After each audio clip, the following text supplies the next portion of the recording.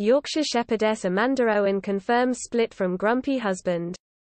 When Amanda Owen, better known to millions as the Yorkshire Shepherdess, announced she was separating from her husband this month, it was a shock to many. It came after rumours the TV star was battling to save her relationship with partner Clive while away promoting her latest book about farm life. But perhaps the signs of fracture were clear in the book itself, her latest of 5, celebrating the seasons with the Yorkshire Shepherdess. The tome paints Clive, 67, as a grumpy, angry partner.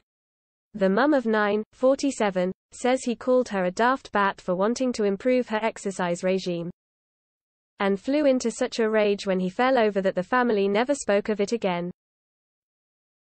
The book details the huge list of responsibilities she has in the running of Ravenseat Farm, which features in the Channel 5 hit Our Yorkshire Farm, and tells how she cooks the meals for her massive brood.